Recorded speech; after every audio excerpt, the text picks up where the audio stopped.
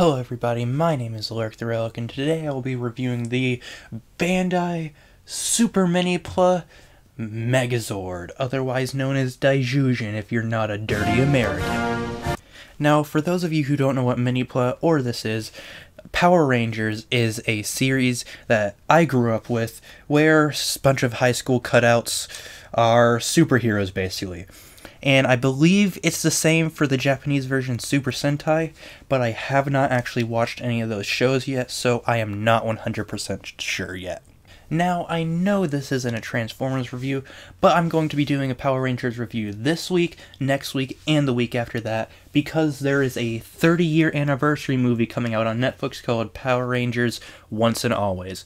So I will be taking a look at 2 out of the 3 original Zords, and on the third week, I will be reviewing the movie, which will be very different to my usual content, I know, so please don't kill me. One last thing before I get into the review of these guys, you might notice that the setup is very different, and that's because my room's very messy. I can't record on my bed, and yes, that is where I usually record. So, going back to like I did in my first video, and we're recording on the floor. Starting off with my least favorite is the Pink Ranger, the Pterodactyl Zord.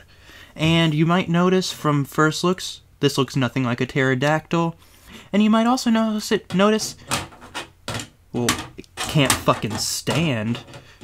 I don't care. But also, there is no pink on it. Now, this did have stickers that gave it like tiny bits of pink in there and a bit on the head, but this is the problem with pink Zords. They are usually a different color with tiny highlights of pink. And another thing, you can see it has a little asshole, and you can put a, fucking bitch. You can put a flight stand there. Unfortunately, this set didn't come with one, and I don't have any available. Next up is the Triceratops, and from looking at it, you might notice it's not even really a Triceratops. Like, it's just a tank with a tail and a Triceratops head. It does have 4 rolls that are supposed to allow it to... It has 4 wheels that are supposed to allow it to roll, and it does, but not very well. You can also take the tail, push it up, and move these guns to give it like a little blaster. And I'm not going to say it every time, but I'll say it one more time. All these guys came with stickers. I did not put any of the stickers on it, because I think it looks fine with it, plus fuck stickers. Next up is the Mastodon Zord. And while I do like it, you can see that the red M is not there. It's a sticker. Even though it could have easily been a separate piece, but guess, oh well. And the only reason I didn't have this one higher is because you can see that the head is actually a different shade than the rest of the body. And that is a common thing with the Mastodon Zord. They did that with the Solar Chigoken version. But I just would have liked if it was the same black plastic. For posability, the legs you can't really do anything with. The trunk is on one ball joint and you can move the tusks, but otherwise it's a brick. Next up is the Yellow Ranger's Saber-Toothed Tiger Zord, and I think this one's my favorite, at least like look-wise, because they actually added details that aren't stickers, like the eyes, the nose. The nose is its own separate piece, and it was so small, but I love it. They also have these little wheels, and you can, for posability, all the legs are on hinges. These wheels and the back wheels are on, swivels, I guess. The tail can move, the head can do like a little chicken action, and the teeth can go out. And another thing, if you want it in line with the Triceratops, you can fold its legs up. And now it looks like that, so cool, I guess. Last is the Tyrannosaurus Rex, and while this isn't my favorite Tyrannosaurus Rex, like, look, it's accurate to what they thought a T-Rex looked like back then. You can, I guess I'll go ahead and get into posability. Ball joint, knee bend, ball joint, tail's on a hinge. It actually has a waist swivel. The arms have a hinge right there and no head posability. So if you wanted to, you could... Oh shit, the tail came off. That is a thing with model kit. It's like that. You can get in a more T-Rex pose. With model kits, it is going to be more fragile. It'll fall apart a bit. But that's okay because you can easily put it back together. I'm doing my best with getting them all in shot for the size comparisons, but here he is with my first review, a Deluxe Class Orion Pax. Last week's review, the Legacy Blitzwing in his tank mode, and a stand-in for Nemesis Prime because he's on a business trip for a few weeks, and that's the only way I'm doing these Power Rangers reviews. Hopefully he doesn't kill me when he gets back! Now there is an in-between mode from the individual Zords and the Megazord mode, so I'm going to do that really quick. Triceratops is the easiest. Just fold up the tail and get this little tab flipped out. I can't get it all the way because I didn't sand it. So there's a nub mark preventing it from folding in all the way. But I'm not going to get fucking sandpaper. The saber-toothed tiger, go ahead and fold the legs up like I showed you earlier. Fold the teeth up so they're pointing forward. There's no like specific like locking point or anything, so just whatever you think looks good. And then fold the tail up and also get this tab. It's a bit better because so yeah, that one will actually sit flush. With the T-Rex, there is a bit of parts forming, so rip the face off and the chest, and then you'll come in here. See that red thing? You'll go ahead and pull this chest piece off, and you'll see why in a second. Then you can reassemble all this, put the dinosaur legs up, and fold... the arms. These are the arms. And then fold the legs up like that. And you'll get the tail out like that. Pterodactyl, just rip its legs off and fold its wings up. Mastodon, rip its head off. And then you'll split it open like that. Pull it forward like that. Extend it so that the leg looks like that.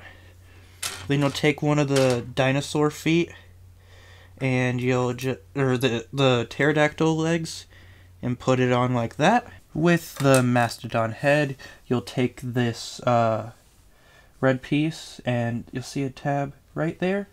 You'll just want to push it in right there. Now you'll take the T-Rex, put the Triceratops, the peg into that hole. And I'm sorry if I get this wrong. Saber-toothed tiger in that hole, and get everything lined up as best you can. Then you'll take the mastodon. There's two tabs right back here. Two tabs in there. You'll slot it in and tab it in so it looks like that. Take the pterodactyl. There's two notches there and there, and the legs, two tabs, so you'll just want to slot it in like that. Then you'll take the mastodon head, and you'll notice there's a little handle bit with a little peg, and that'll go right where that chest piece was before. And I just now realized I didn't get the trunk on after it fell off, but there's a Dino Tanker mode. Now, I absolutely adore this Dino Tanker mode, and the only reason I do is because it just captures how stupid this was in the show. It's pretty much the Megazord just sitting down. But it's charming. For size comparisons, here he is with Orion Pax again, Blitzwing in his jet mode, and I am aware that it would have been more fitting for Blitzwing to be in his tank mode this time, but I wasn't smart enough to figure that out before I started filming. And then Magic Square Light of Peace. Getting him into Megazord mode looks like it'd be straightforward, but there are a few steps you gotta do, such as ripping the front halves of both of these guys off, and then you can stand it up And you'll notice down here there are 2 ball joints. You'll wanna... I'm sorry, I'm doing my best to keep this on camera. And then there's a hole on each side that you'll want to snap it into. Oh shit. This is why I cut up transformation sequences, and then you'll push the Triceratops and tiger heads forward. With the saber-toothed tiger, the legs. Next, go ahead and remove the pterodactyl, the guns, a mastodon head. Oh, entire chest came off, but we gotta do that anyways. And the dinosaur head. And yes, it has parts forming, but that's nothing new to Power Rangers, so shut the fuck up. Go ahead and take the T-Rex tail, fold the tip up, and then there's a peg right there that'll go into a hole on the back. Oh shit.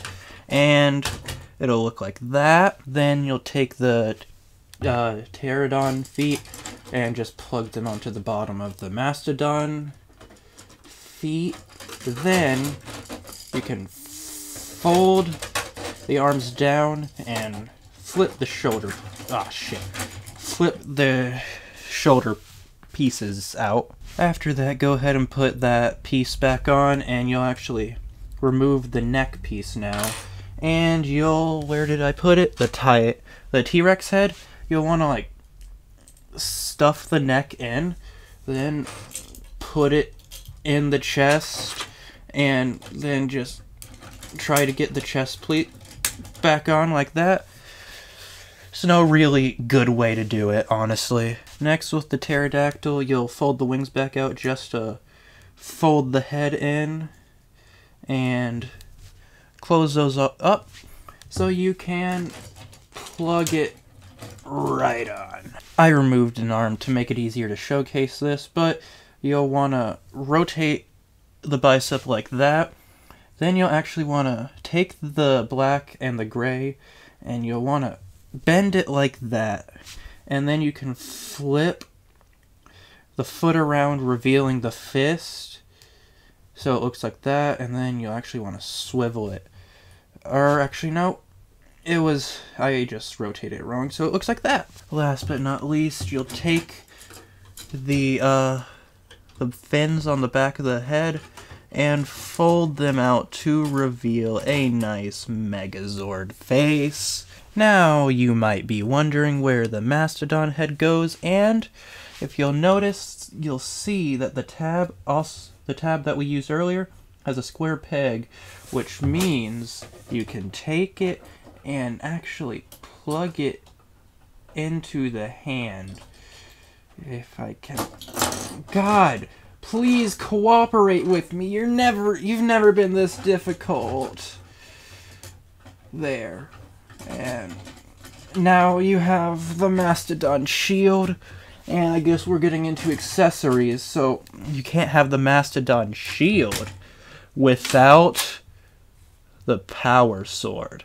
Just some gray plastic, but go ahead and slide the hilt into the hole as you would with your power sword. It looks fucking amazing! Now, with this Megazord, there isn't really much molded detail outside of the chest teeth looking thing, and the head, which is actually, if my camera will focus, it's beautifully painted. I am so sorry, I cannot. I'll just put a picture up so you can actually see how it looks. Now, moving on to posability, there is a swivel at the head. Shoulders can go 360. Shoulder armor is on its own hinge. Out that far. Bicep swivel. Arm can bend not quite 90 degrees. Wrist swivel. You can't move the waist due to the T-Rex tail being tabbed in, but if you untab it, he can swivel. A ball joint at the thigh, so he can kick forward that far. Only back that far due to the T-Rex feet, and he can only go out that far. A knee swivel. Knee, ball joint at the ankle, and a hinge where that ball joint is, so it can like kind of rock forward. I don't know how well it's coming across on camera. The posability isn't amazing, but for a Megazord, it is. I don't think we've ever had a Megazord that's this posable. And another plus, he's only about 6 inches tall. So, he's pocket-sized. Size comparison times, here he is with Orion Pax, Blitzwing, and a box with legs. Overall thoughts, I love this guy. You should absolutely get him if you're a fan of Power Rangers, and especially if you like giant robots in general. My only gripe is it was pretty expensive. I got him at Big Bad Toy Store and he was about $95, $100 after shipping. But overall, I think it was worth it.